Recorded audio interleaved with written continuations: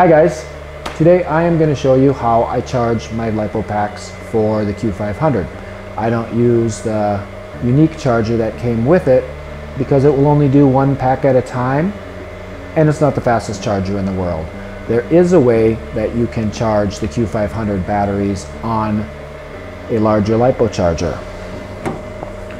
If you notice the end of your pack, it has the connection on it is actually an EC3 connection, and the other is your balance lead connection. You need one of these guys. EC3 plug will actually plug right into the end of the pack. Mine has on an XT60 connection because my parallel charging boards are set up to take the XT60 connections. For the other, all you need is a 3S balance lead extension. And it actually has a female end on one side that will slide into the pack. And now you can see it is ready to plug into a LiPo charger or a parallel board.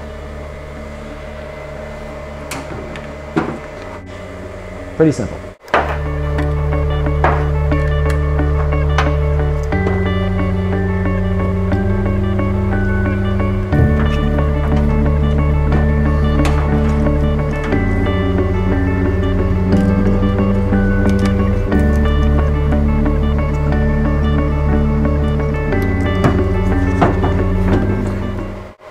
I use the iCharger 4010 Duo for most of my charging needs.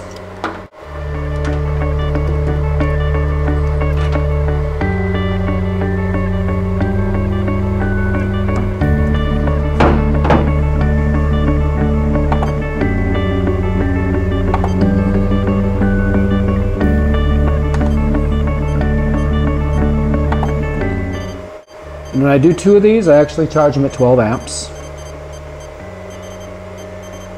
It's close enough to 1C to what the pack's rated at. I've read that these packs actually have another sticker underneath this that says they're at 62 or 6400 milliamps instead of the 54.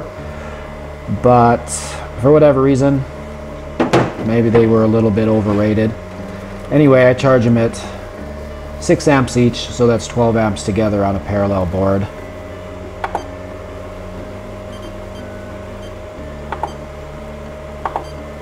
You can get more than 5400 milliamp hours in each pack. I've actually, after running them down, I've gotten an easy 6200 per pack. So I think it's pretty safe to charge them at a 6 amp rate. That's still, you know, that's a 1C rate if it was a 6000 milliamp hour pack. But anyway, it's that simple. Maybe you guys already knew you could do this. I don't know, I just thought I'd share.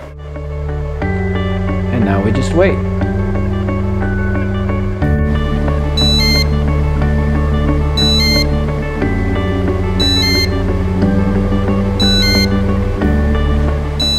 Well, there you go. Both packs charged up in under an hour. Hope this helped you guys out. If it did, give me a thumbs up. Don't forget to subscribe, and thanks for watching.